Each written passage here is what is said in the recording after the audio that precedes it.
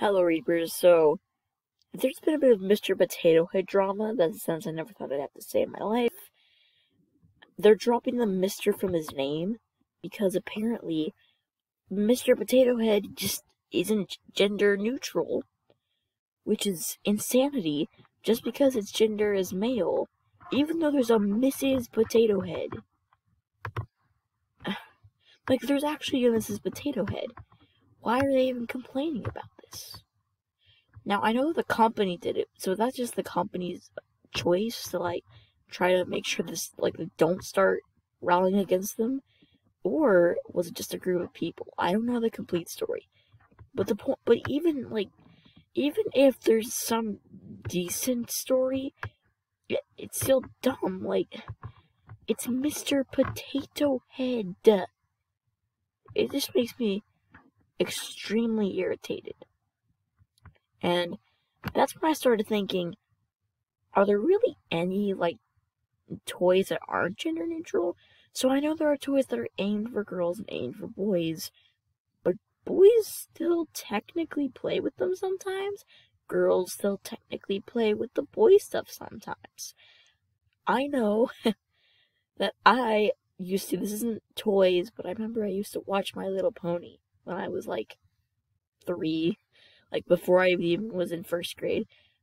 And I always felt really weird about it, because it was I knew I shouldn't really watch it.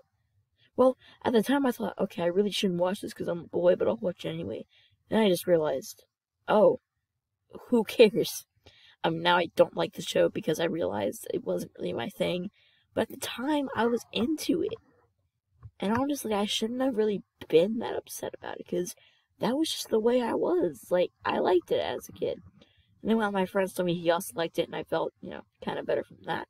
But the point of that little story there is that all of these toys, almost every toy in existence, is said that it's not gender neutral, but it sort of kind of is.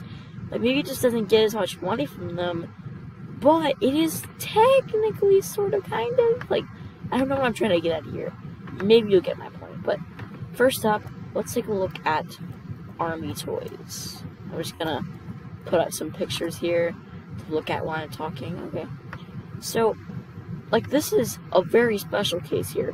So, you usually see boys pictured with army toys. I don't know if they're necessarily marketed only towards them, but a lot of them are. Why can't a woman have them? I had a girlfriend. Yes, I'm 12 and I have a girlfriend. We don't need to discuss this. And she wanted to join the army when she got older. And it's okay, that's cool. So why aren't there any army toys that are aimed towards women? Or here's the best part. You just make them and don't aim them towards anyone. The green soldiers were kind of just aimed to everyone, but the newer ones are aimed towards the men. And it's okay, well, why can't both of them have it? It just seems so weird and so dumb. Because, especially if you want to join the army, like I said, you could pretend you're in a battle, you could plan out strategies, or I don't know, whatever army people do. I don't know anything about the army. But I still don't understand it. Okay, so this next one, it's close to home here. It hits very close to home. First picture that's going to pop up is going to be an actual drawing or picture of a unicorn. Yeah, okay. Well, I wanted stuffed unicorns, but yeah, we'll just look at these majestic creatures instead. So, I've wanted one for a while, actually. I kind of still do. A lot of the times, though, I want these things because I want to prove a point. I do actually have a unicorn, and I think about it. I have a stuffed one that was for a blanket when I was a baby, but it was also a puppet. And so, I remember, and I still play with it. I named him Charlie, and then I found out there was Charlie the unicorn, which, oh boy. But the point is, Why are these aimed towards women when it's a mythical horse with a horn? Why? Why does it even matter? Why? Why?